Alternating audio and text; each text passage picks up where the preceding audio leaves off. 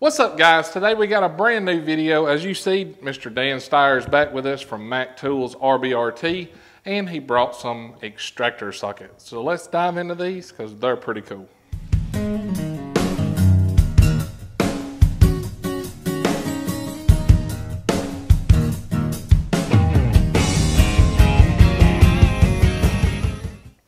All right, guys, like I mentioned in the intro, Dan Steyer is back with us, and he's with Mac R.B.R.T. division, and he brought some pretty cool products, and I'm going to let Dan explain them to you, because these are pretty neat. Thanks a lot, Clay. Appreciate you having me back to your channel. Really love coming back and speaking to your audience.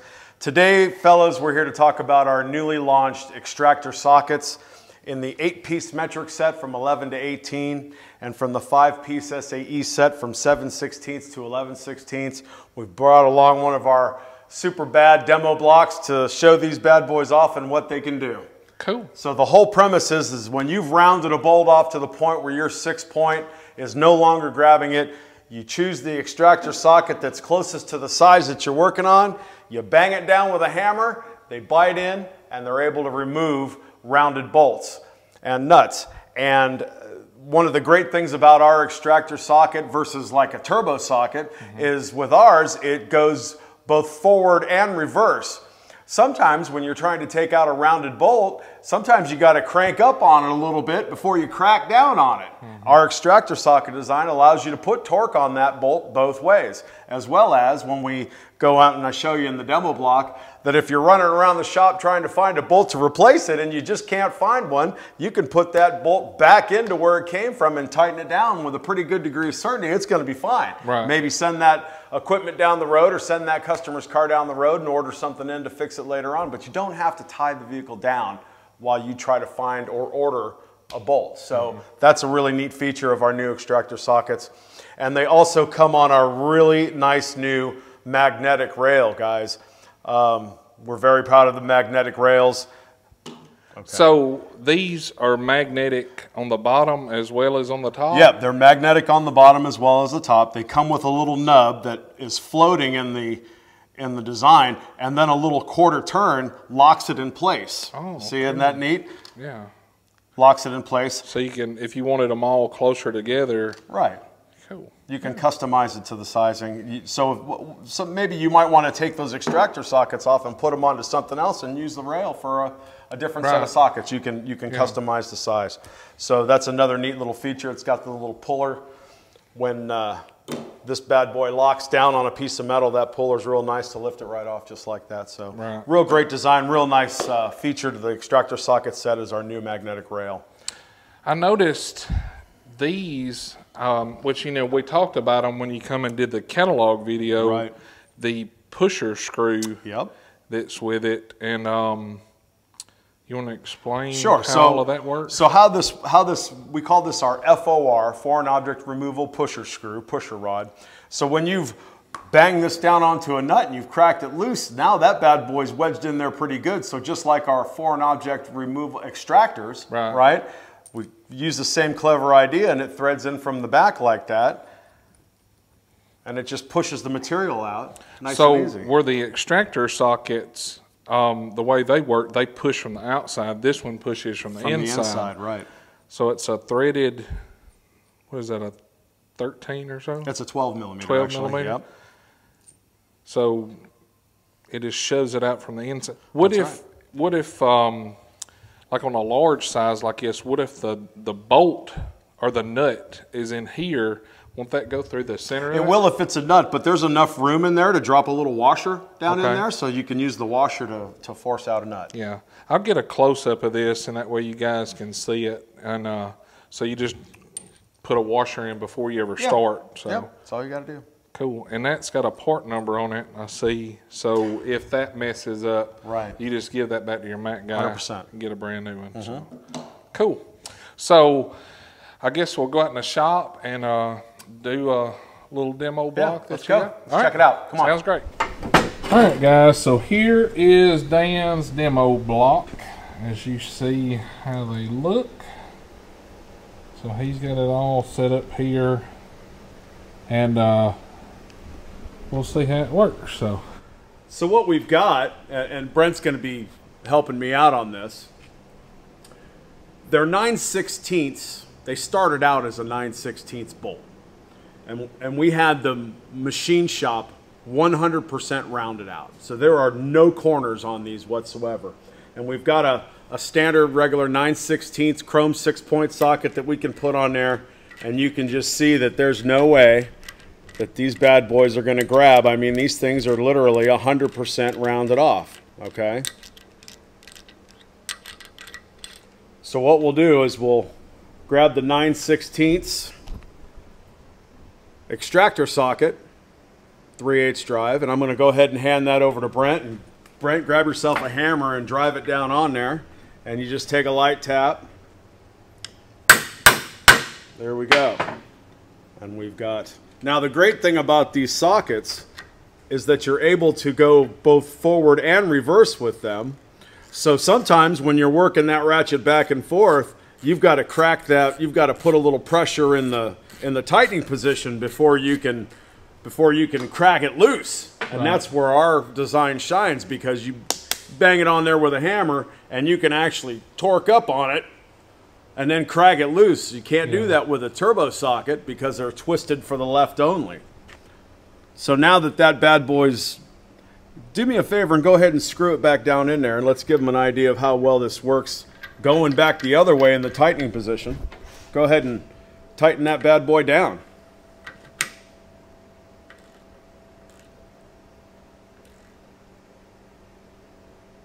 You can snug it down with a fair degree of assurance that it's not going to come out. So if you had to reuse that bad bolt, you could. Oh, yeah. You could if you had to. And in this position, what we'll do is we'll go ahead and get the forcing screw out. That's the FOR screw that comes with every set.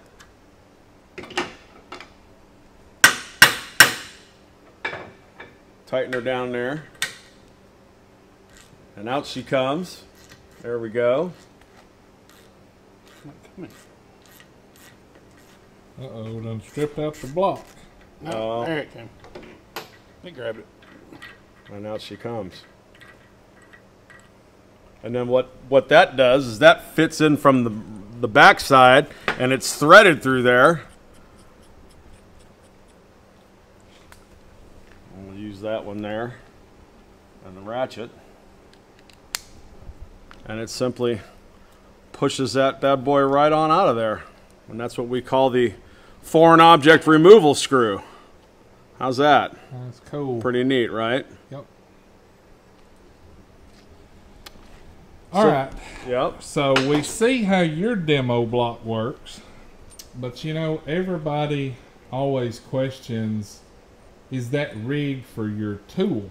Sure.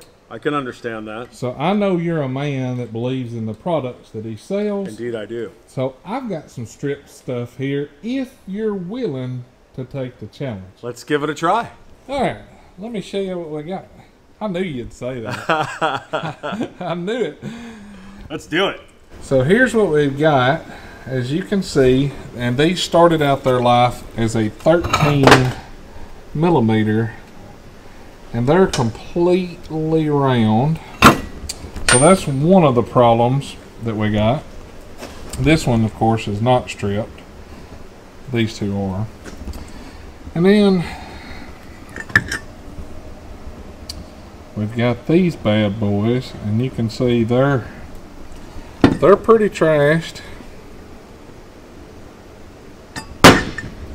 And then lastly, I got this one that come off of ambulance that the bearing went bad, as you can see. And that one's in really bad shape. Right?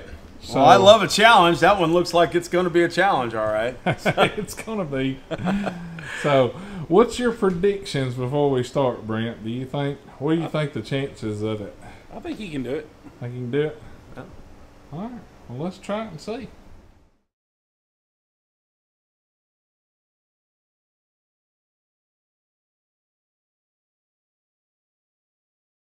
Yes. So let's go with this one first. And Okay. you say this started out as a 13 millimeter, Started right? its life as a 13. So let's see. I would bet that a 13 millimeter extractor socket will just be too loose because it started out as a 13. And although I can tell that it does make contact, it's a little looser than I'd like, so I'm going to go ahead and take the 12 millimeter. Okay. Smack it down on there. Thank you very much.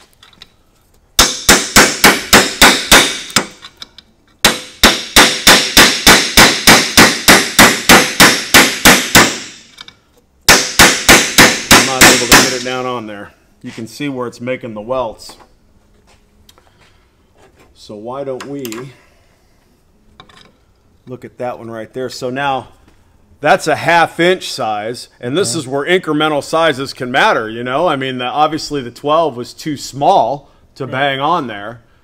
The 13 is where they started. That's kind of rounded, so having the 1/2 inch might be the way to go. Right. So let's see what we can do with that.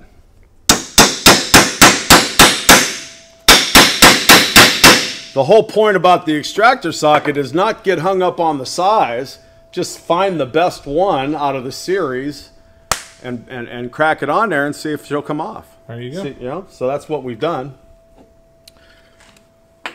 And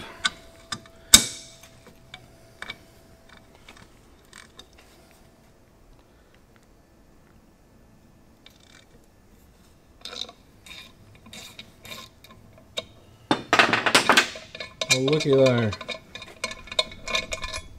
out she comes. How about that?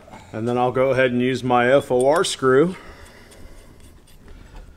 and the 12 millimeter to snug it up on there.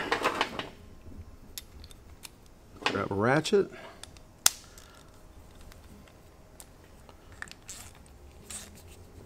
And you can just use your hand. I mean, it pushes it out pretty easy. It pops it right out of there. Yep. And you can see the marks that bad boy made when it bit in there and got it out. Oh yeah, it eat in there deep too. Yep. They don't play around. They bite down. They make their mark. So we'll go ahead and we'll do the next one as well, yeah? Yeah. We'll do that one, and this one we won't start with a 12. We'll go straight to the 1/2 inch.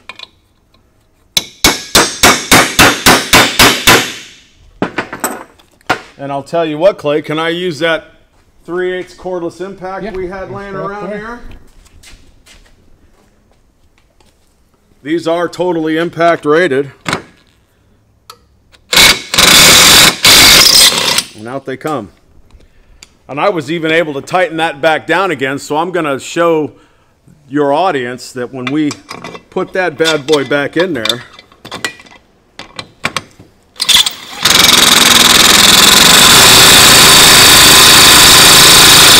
look at how well that bit. Now, if you're in that situation and you needed to reuse that bolt, then you just use the pusher screw to pop it right up off of that bolt. And you can let that thing go down the road, because that's tight. Pretty awesome. Pretty awesome. So the tough one, you want to try it next? Yeah. Was this one? You think that one's going to be I mean, that's a challenge. Look at that. That's Yeah, that bad boy's destroyed.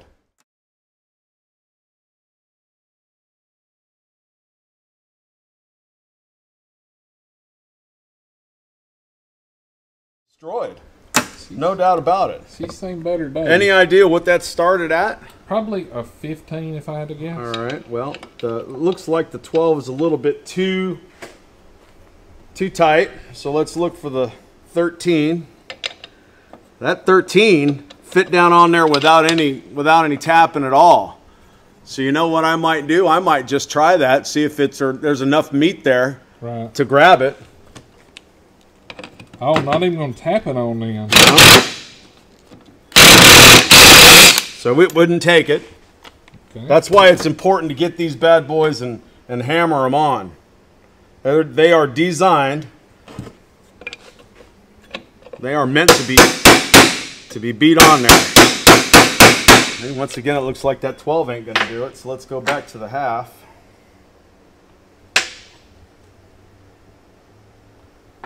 What do we do with it? Is it? Yeah, that's probably it right there.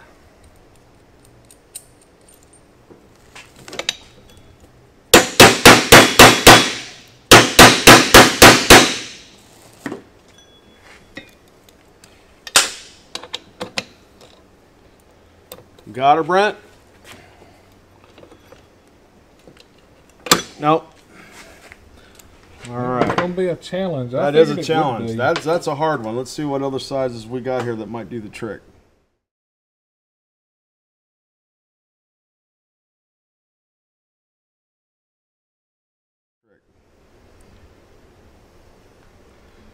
Well, I think we've already tried the 13. Let's see if we can get this bad boy on there now.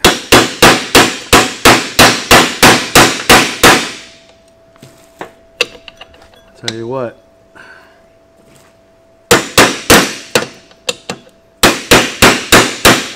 Well, you know what? I don't know if I'm going to win this fight, but let's see. Which way is reverse on this, up or down? Probably going down, the right? bottom, yeah.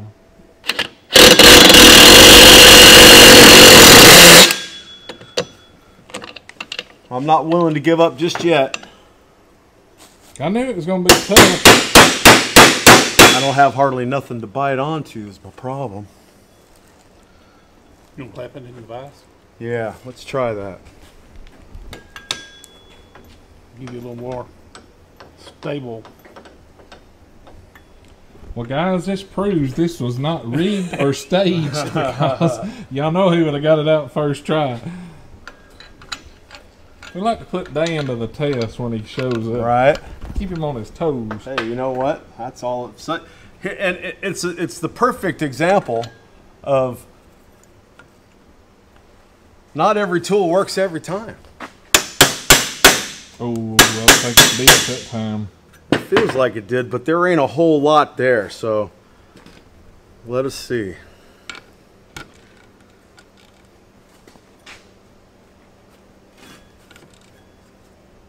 No, I just don't think I'm going to get that win. She's in bad shape. It is. Half inch.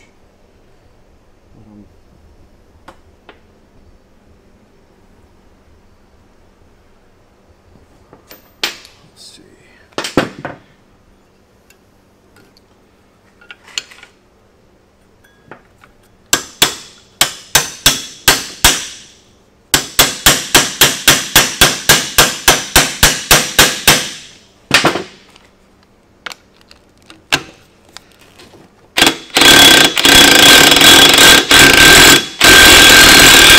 I am not going to get that bolt out.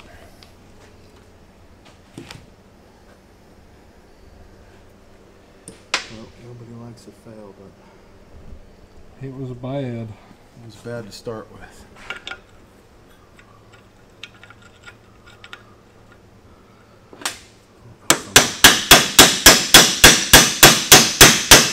I really don't have much shoulder to get onto anymore. Yeah, it was kind of angled in Yeah, was the problem. It's an oddity. It's an odd one. 11's not going to do it. I don't know, Clay. I don't think I'm going to get that one, brother. No.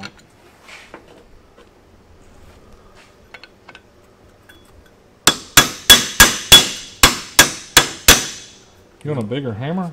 Could I have a bigger hammer? Absolutely. Let's try a bigger hammer. You ask Thank and you. you shall receive. Right. Let's see. First off, let's have a quick look at what we got.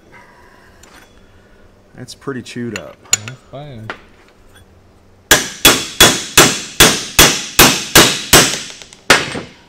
I just don't have any real surface to grab onto anymore. It's so mushroomed out. Yep. Just don't think I'm going to win this fight.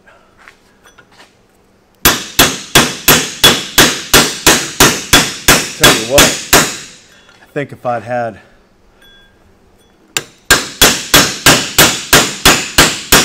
I'm not going to get that out. I can't get a bite on it. It's because of the angle, I think, the way that bolt was rounded. It was bad, though. What else we got? We got that one. And All right. Now, it's about the same. It is. The same story. As you guys can see, it's in a really bad shape. My problem is the the clearance I have between this piece and the bolt here, but let's give it a try. Might get it on that tall one. This tall one here. They're all bad.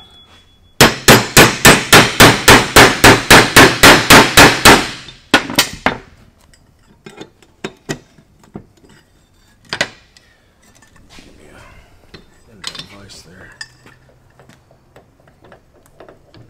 There we go. You break it loose? Sure did.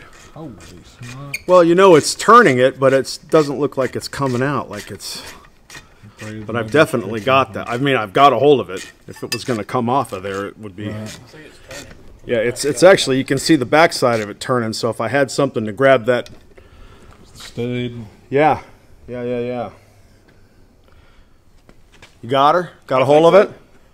Go for it. Well, we got it. I mean, it's turning. Is it unthreading? Sure, it's coming out of there. Look at that. You got it. Oh, that's impressive. I think the whole That one I got. reason of the failure on this one was the way it was rounded. Because it wasn't straight up and down rounded. It was kind of... It looked like somebody put like a 12 or something in there and stripped it out from halfway or so. You know, it was kind of angled. Pops it right out of there. That right there is nice, being able to... That's very cool, isn't it? Yeah. So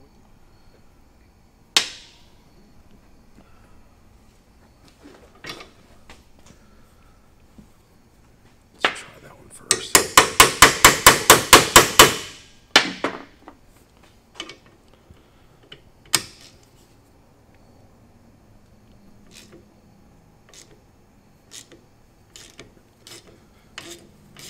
Sounds like it's getting easier.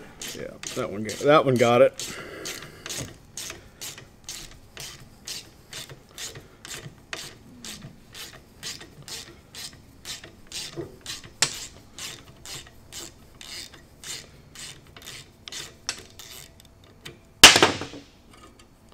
There we go. There she is. And I would say that's about what you'd expect. Yep. I mean, those others was definitely overkill and done way more. So, Well, that one came out of there. that's more realistic and real life there. Those others were definitely pushed to the extreme.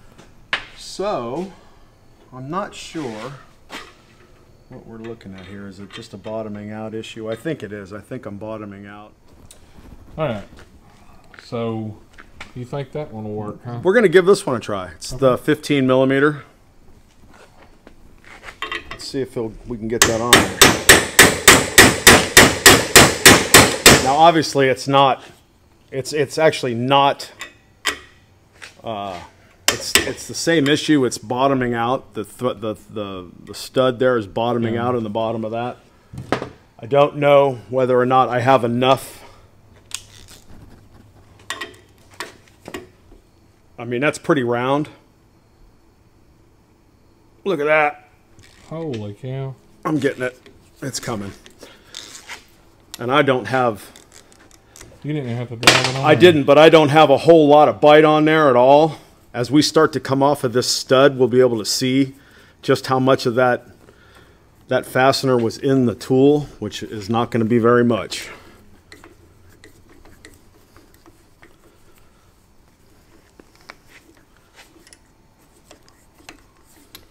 It's starting to get tight. Get that out.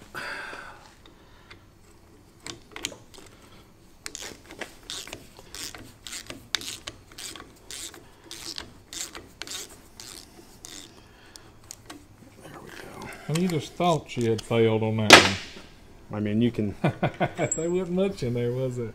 There wasn't a whole lot in there. I mean, it wasn't like I could drive it on there and get a really good bite. I was only really kind of sitting in there. And those 6 points of contact. Well, but it took it out of there. I mean, that bad boy's round, so I'll take that as a win. Yep. Right? Without a doubt. All right. Anytime you get it off and you couldn't before, you win that one. It's a win, right? That's it. All right.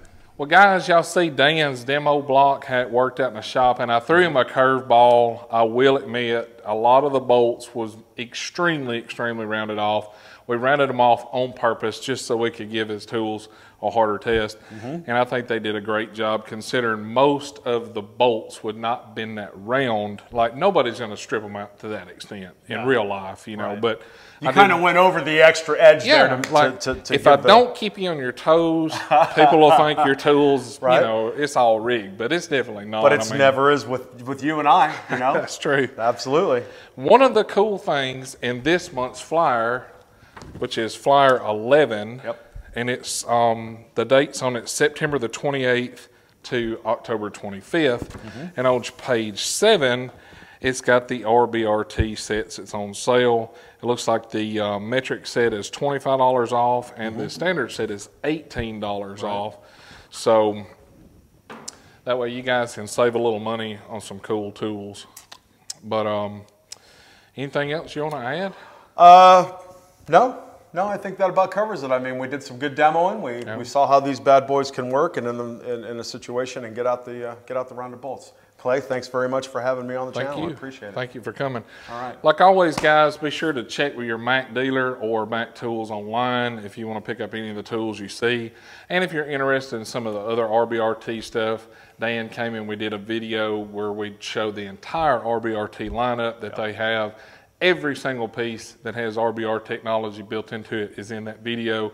So take a look at that, because y'all got how many products? 42 different part numbers now, including the new L keys, the extractor sockets, and the T handles that we've just launched.